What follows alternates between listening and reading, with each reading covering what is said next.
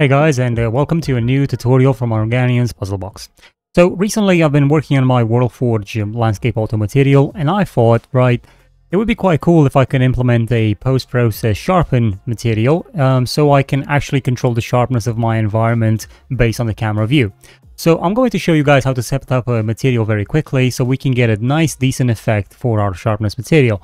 And if I actually go and have a look at increasing the sharpness, you can see that cranking it up to the maximum, this is what we get. Now, obviously this is a bit too much, you know, a value of a maximum value that I've gone through here. This is not the maximum per se, but it's like, you know, a value from 0 to 1. Earlier we were at a value of 0 and now we're at a value of 1.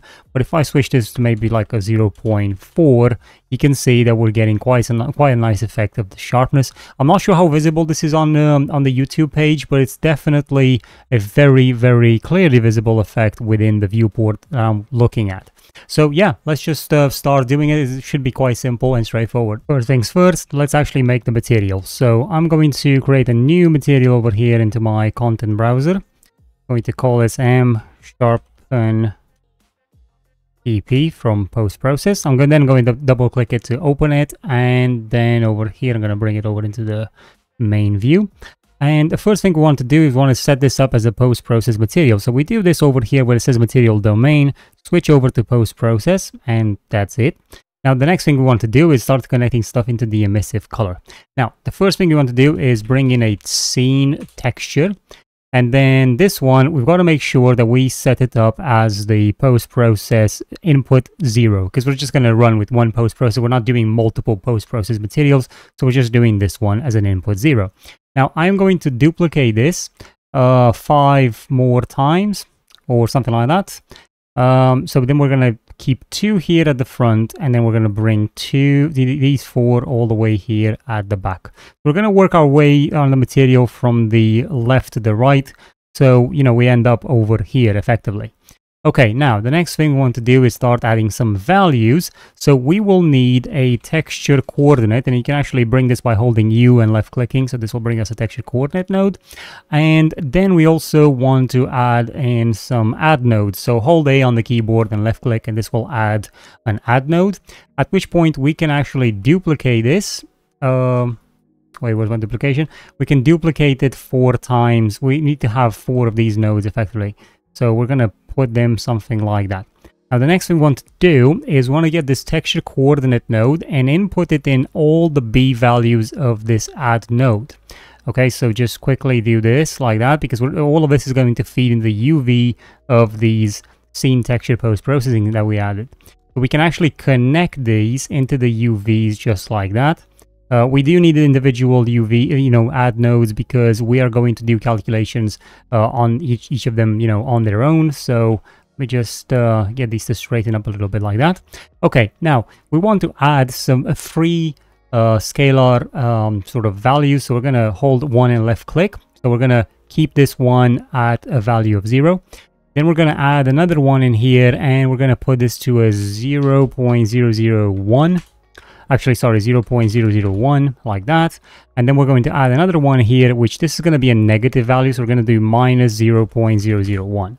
Okay, now the negative value, we are going to connect it into the first, well, we're going to connect them into some append nodes first. So what we're going to do is add append, not append many, but append vector. And we will need 4 of these as well. So we're going to create 4 of them. Drop them in like that. You can see there. Okay, and now we want to connect these values over into these append nodes and then connect them into the add nodes. I know it sounds a bit tricky on the how many words of add and append we're using in here. Okay, now to get them in check, the first value 0, this one where it says 0, we're going to put this into the A value of these 2 appends, and then the next one is going to be in the B value of these 2 other appends, just like that. Okay, now this particular value of 0.001, we're going to connect it to the B value of the first one, and then the B value of the A value over here. And then this other one, the negative one, is going to connect in the B value of this append and in the A value of this append. Now over here is quite straightforward. We just link them like that very quickly. Oh, sorry, I messed this up. This one goes in here, and this one goes in here. So it's effectively following, you know, one to one, right, left to right. So we have that. We do need to feed into these UVs as well. So we're going to drag the texture coordinate node like that. We can actually double click here to add another node, and we're going to also connect it over. Oh, sorry, didn't want to add a divide. We're going to connect it over in here as well. Okay, now with that done, we need to put all of these together, these scene textures together. So we're going to add 2 add nodes in here and a third one like that. Obviously these 2 will connect into this main one, and then we want to take the color of this and the second color of this one, put it in like that, and then this one into the A and B value there. Now we have these scene textures, at which point we need to also add these together. So I'm going to add another add node in here. The first one we're going to actually use for multiplying a bit of color grading, let's call it, in a desaturation node. So I'm going to put a desaturation node in here, connect the color over into this particular value. We don't actually have to, you know, we can leave that as is for now, but we are going to connect the desaturation over into the A value, and then the color of this scene texture into the B value over here. This then can go into the emissive color. Now if we just apply the material as is, so if we apply this and we go back into here, what you need to do is you need to add a post-process volume. So just type in post, why is it not showing up? Oh, there we go. It's in visual effects, post-process volume, and add it into the scene. Make sure that you have infinite extend turned on, so you can find down here. So just press that, infinite extend. Once you do that, then you will have an option in here where it says material, but I always am struggling to find this option. So it's somewhere into the rendering features in post-process materials. So over here where it says array, just press on the plus button. Then it says choose, so you got to choose to asset reference, okay? And then in this slot here, you want to add newly created material. So I'm just going to drop it in there. Now you can see it's already having an effect of sharpness and also a bit of, you know, desaturation of the scene. But this is not exactly what we want. We want to be able to control this effect. So we're going to go back into our material and add the rest of the nodes. So from this add point in here that we did, we can actually add a divide node. So we can connect the add to divide, and we want to divide this by a number. So I'm just going to add a scalar parameter and call this color desaturation, and I'm going to put this into the B value in here. And then from this particular node, we want to subtract the color. So I'm going to add a subtract node. So we're going to put this color into the A value and then this divide into the B value. Now we do want to, at this point, to control the level of sharpness. Just imagine this is where we're, you know, like we're control the sharpness for this whole system. So I'm going to add a multiply node by holding M and left click. I'm going to add the subtract node over in here, but I do need to add a value to the B value. So I'm going to add a scalar parameter, and I'm going to call this sharpness amount. And we're going to leave these at the default value of, this is going to be like a 0.5, and this is going to be a value of 4 as defaults. I'm going to put this into the B value. Then this multiply will go into the desaturation node, and now we can press apply again. We go back into our scene over here. You'll notice that if we actually switch from 1 to 0, the effect disappears or reappears.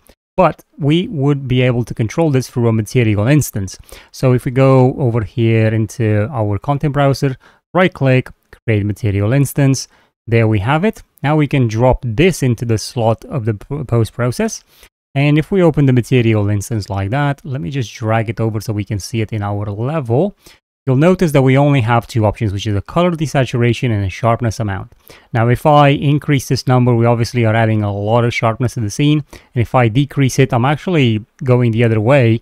I could sort of like cause a blur, but obviously this has some trade-offs, because if you blur too much, you will just become weird as well. So leaving that to a 0.5 is fine. Now the color desaturation here, we can actually toy around with this setting as well, and you'll notice that you can get some interesting effects with this as well. It's darkening the scene, it's you know, like changing the saturation of the colors as well, making them very saturated now, but as I said, it's also darkening the scene. This is an interesting sort of effect on the skybox around as well, where I've got the Atmos Forge active, but I would definitely leave this to a value of 4 as the default. You can also sort of like go very high, so maybe like a 20 is also going to give you an interesting effect. And maybe you can turn the desaturation to, actually turning the desaturation to 0 means that you're not getting the effect at all from the sharpness amount. So you might want to add a bit of sharpness in there in order to, you know, catch a glimpse of that effect. So maybe 0.5, something like that. We just press play just to have a little bit of play in the scene. And yeah, this is it's an interesting look, isn't it? But definitely, you know, an added layer of complexity to your scene, depending for what sort of effect you're going for. So I hope you guys enjoyed the tutorial, and I hope you learned something. This is how straightforward this is. I am going to link this material in the description below, just so you can get it and you can just use it straight away in your projects. But yeah, feel free to comment, like, and subscribe. Thank you to all the Patreons. Thank you to people who support me, and I'll see you guys in the next one. Keep creating.